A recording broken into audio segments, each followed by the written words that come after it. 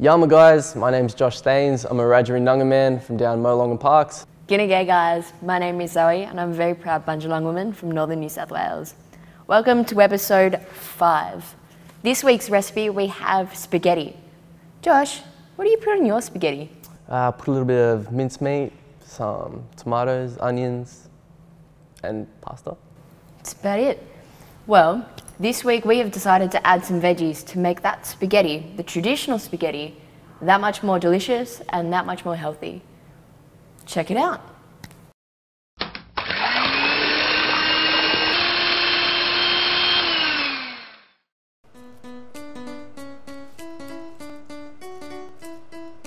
Okay, so today we're looking at a spaghetti bolognese. Everyone's got their own recipe, a family recipe, and everyone swears by their own. Today we're just going to show you how to use a few more veggies, reduce the salt, and just have a little bit more flavour in there. Okay, we're going to start with chopping up just some onion. You can use either the red Spanish onion or brown. Just dice it up as small as I can to blend it in a little bit more.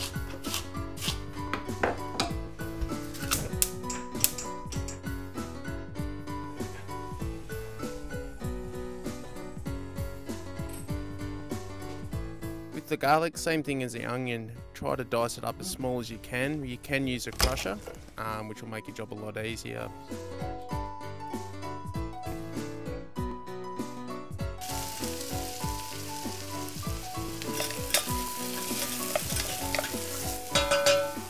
So today we're going to use capsicum, carrot, zucchini and some extra tomatoes to flavour this.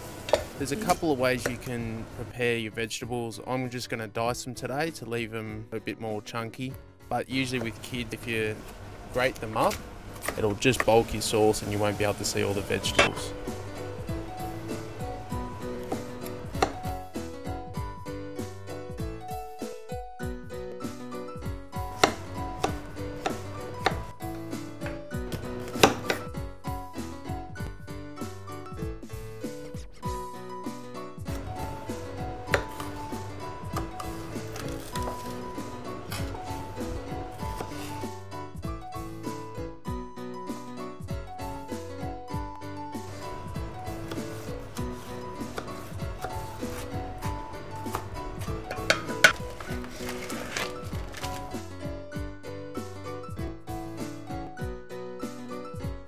Today we just picked some lean beef mince. Other choices are pork, which is quite lean, or kangaroo.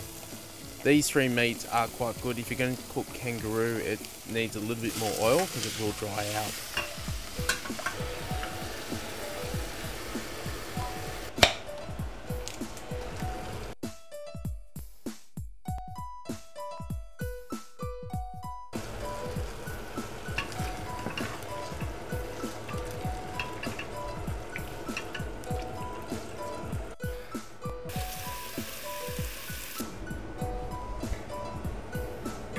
The reason we use olive oil just in the water is to stop the pasta sticking to itself when we drain it. A lot of people put salt in there, but the extra salt is not going to really do anything for the flavour, so there's no need for it.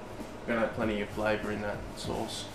So now we're just waiting for the water to boil before we add our pasta. Let the sauce simmer away. The longer we leave that sauce, the more flavour will get in it, and just taste it. Now that the meat's cooked, it's not too bad to taste. But I usually leave it till the water's boiling, get the pasta in, then taste it, and then if I want some more flavour in it, just add a little bit more mixed herbs in there.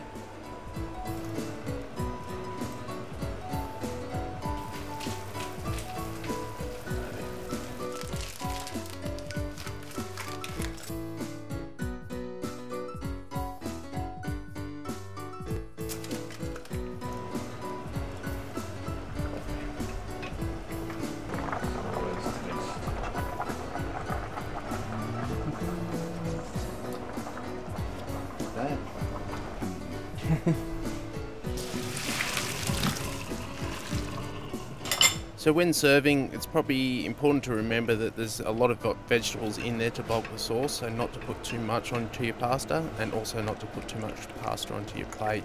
The extra vegetables do fill you up, so it's best to start small, and if you need seconds, you can always go back for more.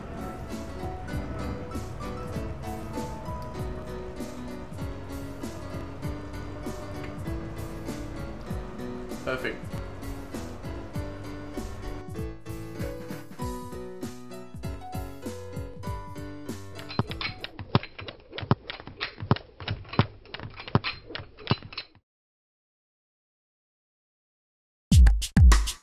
We get asked often, what's the best way to start a new life change or how to start an exercise routine? And honestly, our answer is to find the small things in everyday activity. The grand gestures like going to a gym or starting a sport up or returning to a sport that you've been out for a while are good and they give you some good structure, but honestly, finding those 5-10 minute windows where you can just add extra activity into your everyday is where you get the most gains. A lot of our life now we find we're sedentary, so we're sitting in traffic, we're sitting in our cars, we drive to the shops and home from the shops, we're sitting on our couches. Some good ways that we use are using shopping baskets where you're actually having to carry, where you're using your postural muscles and your arms to lug around all the shopping. Obviously okay when you're doing the small shops. Trying to get off the bus a stop early or 2 stops early to get that 20 to 100 metres extra walking. A good way, and a way most people do know, is trying to take the stairs over elevators and escalators and that sort of easy activity. Some of the other recreational activities that our team try to use is the paddling, fishing, spearfishing, swimming, running, riding bikes, where it's not always a competition, it's not about how fast we go, but it's just about getting the heart rate pumping a little bit, getting out and having a bit of fun, and then spending some time with our families.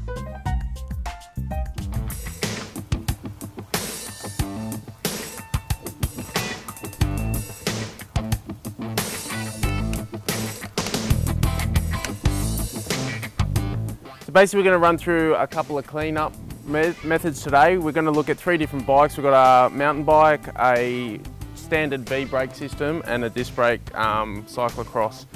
The reason we're going to do this is because different parts need different cleaning and dirt means different things at different parts of the bike. So as you can see, it's quite a dirty frame, but that's what we're here for. Best thing to do is to get this off straight away after we finish riding. Just saves a lot of our componentry. So the key ones we look at is the frame, dirt all over that. Basically our chain and our chain rings and cassette at the back. And then just looking at the braking system. The last thing once we're finished is just run an Allen key over our bolts, make sure everything's tight and ready to go for our next ride. So starting with dusting down a frame, a lot of it's going to be superficial stuff. So obviously the dirt all along the solid part of the frames, it's only about look. So the easiest thing to do is get an old t-shirt or rag or a brush and you can just simply sweep it all out. Key little areas we look at is around the bottom here where our forks join into the headset. If we've got dirt or grime in here, you'll feel a little bit of tension or a little bit of grit as you're turning that. So that's one thing we do want to keep nice and clean.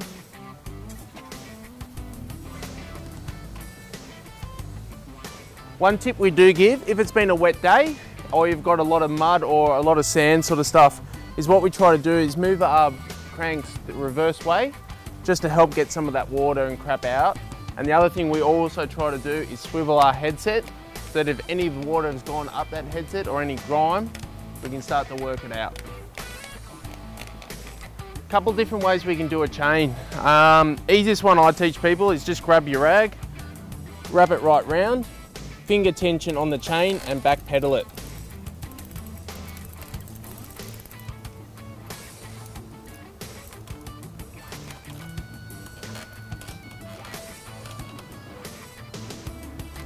So you start to see a lot of the darkness come off the chain and a lot of the grit. So one thing we can do is just move the individual links and you can feel when they're grimy. So you'll get a little bit of grit in there.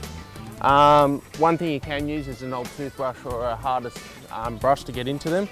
But I usually find just that old rag is good enough to get in there, especially if you do this quite often.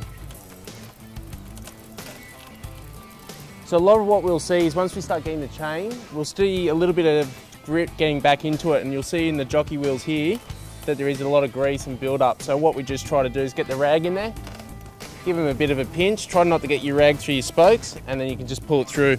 Same on the top jockey wheel, so it's easy to reach it from the back here.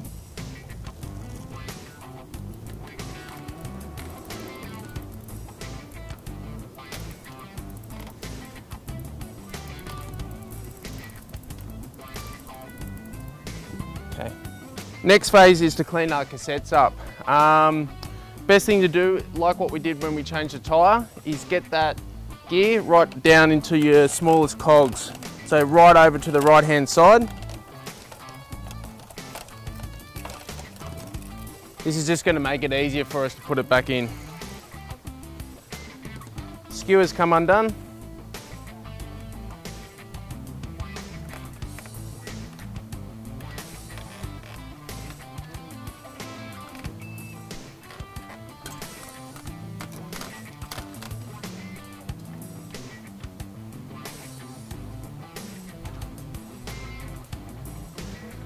Now what we try to do, one of the tricks, an old t-shirt, where has it got the seam with a thicker part? It's a perfect width for your cassette, so what you can do is stretch it in between the teeth and just move it through. This is the best way to get all that grime and get the darkness off your cassette. So what we do is each tooth, fit it in, slide it back through.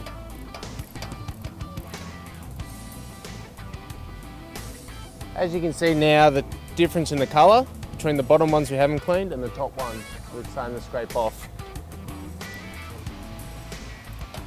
Next part is on a disc brake, we've got our rotors.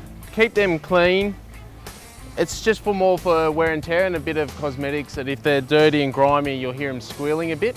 So what we do, don't use a rag that you've just cleaned with grease.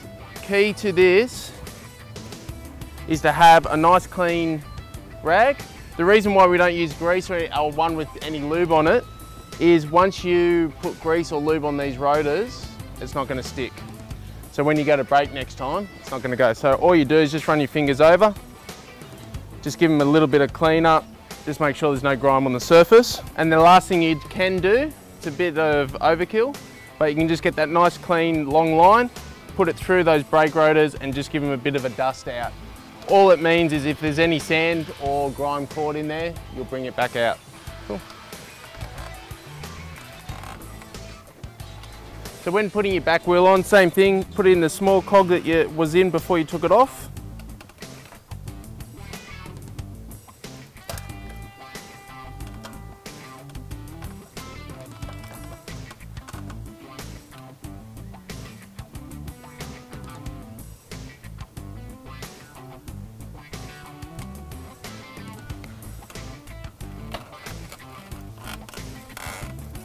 Okay, just check, because we've played around a little bit with the derailleur and a bit of chain, just check your alignment by simply clicking through the gears and pedaling it.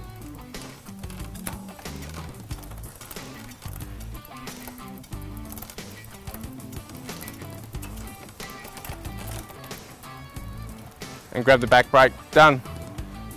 Same process on the front. Undo your skewer. Pop it out. Remember, using your clean rag, just give that rotor a bit of a wipe down.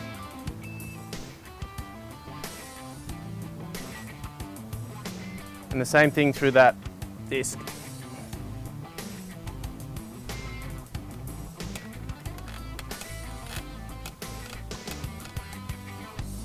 And while you're here, you can clean out that last bit of the fork.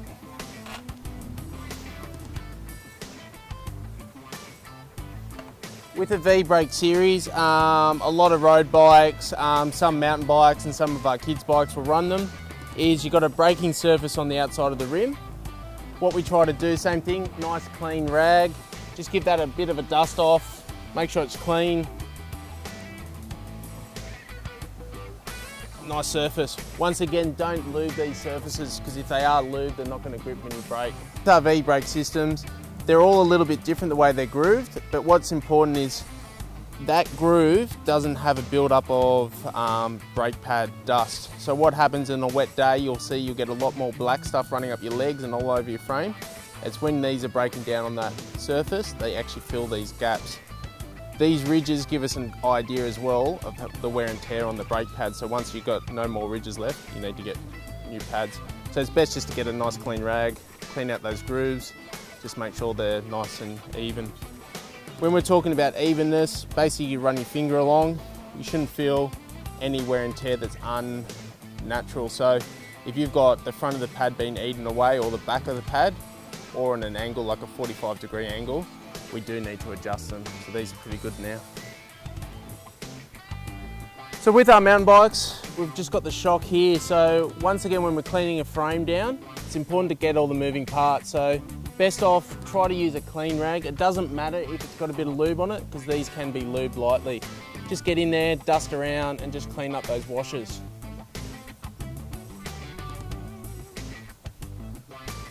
What it's important to watch too is this is with our shocks, it shows you how far that shock is moving. As you can see, this one is right up the top here.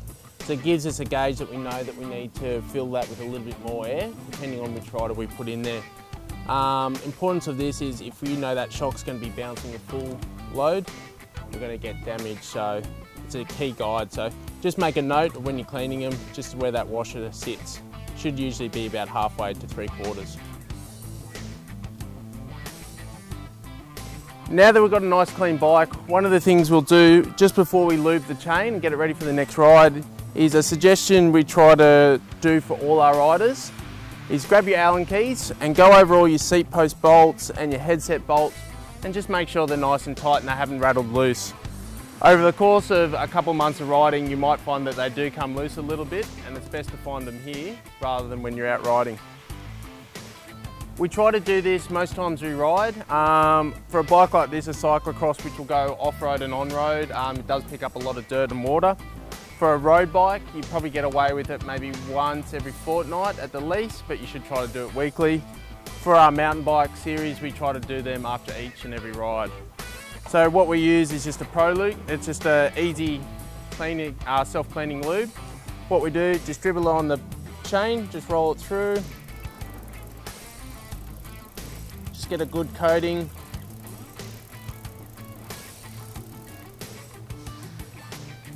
Messy part of the job is just use your fingers now. Just run that chain through your fingers. You can feel the lube going in, and you can bend the chain a little bit to make sure you get it in all those links, and then just run it on the outside. Once our chains are lubed, best thing to do then is just go back through, run that chain all over those cassettes just so you get a little bit of lube over all your teeth. Just gives it a bit of coating and protection until the next ride.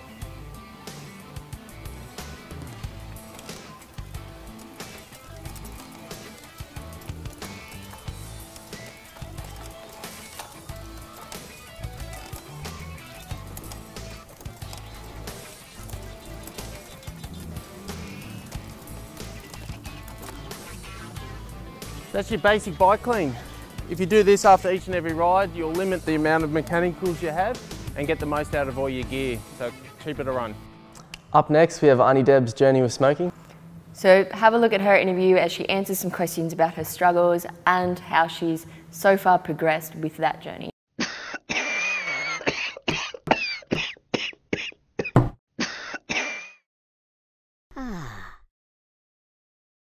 My name is Deborah Lennis, and I'm a Darrawal woman, which is from the La Perouse area, and yeah, talking to you today about, unfortunately, that I'm a smoker. Okay, one of the main reasons I think I started smoking, I mean, I do come from a family of smokers, and I did start very young, and unfortunately, back then we didn't hear the dangers of smoking like you do now. And honestly, we should have never started. And yeah, I've been smoking for quite a number of years, let's say 30 plus. Which, as I said, honestly, if we'd had the information that the children and people have now on what happens when you smoke, I don't know if I would have ever started. No, not really. I didn't have too many role models or anyone else to look at, but as I said, every single member of my family, and where there's 9 siblings, have all smoked at least sometime in their life, and my father was always a smoker from even when I was a little forever. So, Mum did smoke for a while, but gave it up. She's a good woman. Where the rest of us, no, we're pretty bad. Okay, quitting of cigarettes, I tried several times. I do find that I do actually give up cigarettes when I've had my children. The moment I'm pregnant seems to be the first thing I'm quite easy, happy to give up. The moment I have my children, it's one of the first things I take back up again, unfortunately. So I have quit for a couple of years for both my children, and then I've tried a few times earlier. Stress is my major factor for taking it back up. For me, unfortunately, I had a car accident just on a year ago, and within maybe 2 hours of the accident, I literally grabbed somebody on the street and gave me a cigarette, you know, and I found it one of the easiest things to take up. And I do notice if I'm at home getting a bit stressed or worried about work or anything else, I tend to smoke more so at home on weekends and things. If I'm worried about stuff, I just easier to pick up that packet instead of writing impulsive. You know, my other aim is to write down what I'm stressed about instead of picking up a cigarette and worrying about it while I'm having that ciggy. So yeah, stress is the hardest thing, I think, for most Aboriginal people that I do know that still smoke. If I ask them why they smoke, it's usually stress related, and that's why they pick up that cigarette again. And hey, look, it shouldn't be like that. We don't need it. I have spoken to Quickline as well, and it was their idea to write down what I was stressed about more so than picking up the cigarette and having that instead, and that sort of thing. Throwing the packet away and going, that's it, I don't need to smoke anymore. The last time was with Jampix. It was okay. There was the feeling of feeling a bit ill from that medication. And no, my plans are to throw away that packet again in a week's time. You know, not allowed to smoke at bus stops, can't smoke here, can't smoke there. And they do have very strong quit smoking campaign at my job.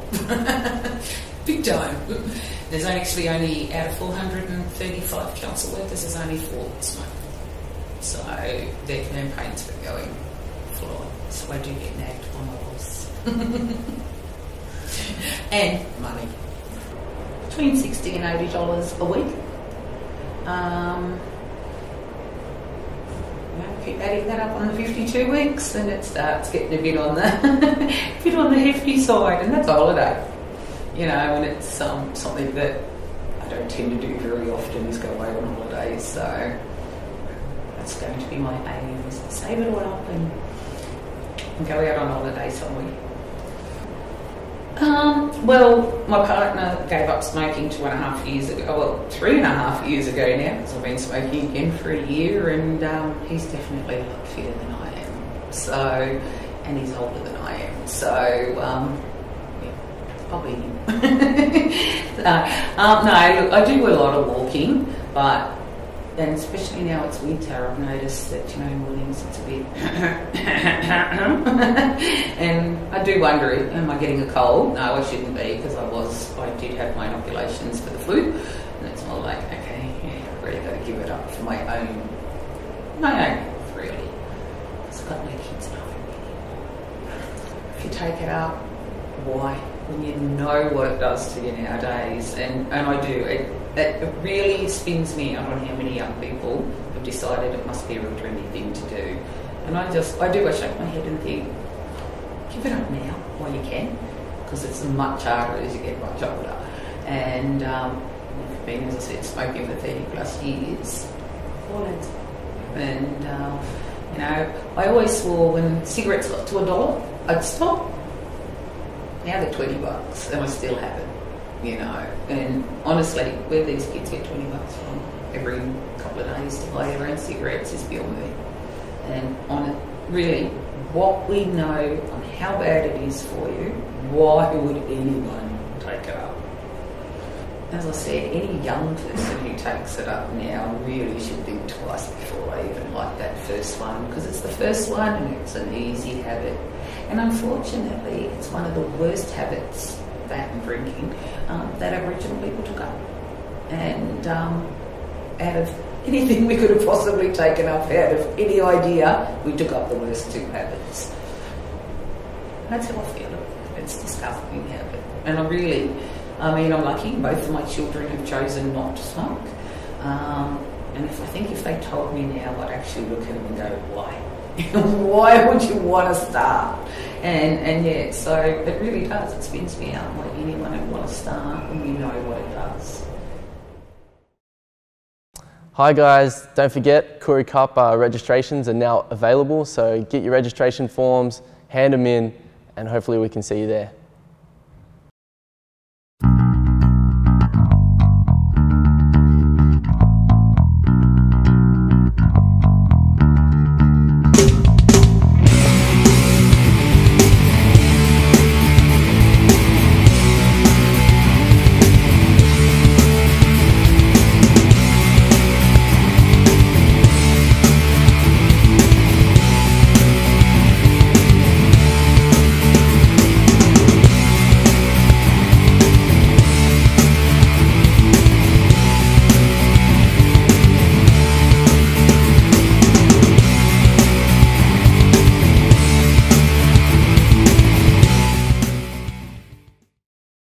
Thanks guys for tuning in on Webisode 5. We look forward to having you watch us next week, where we're going to be looking at some more activities outside, and we're going to be doing another winter warming recipe.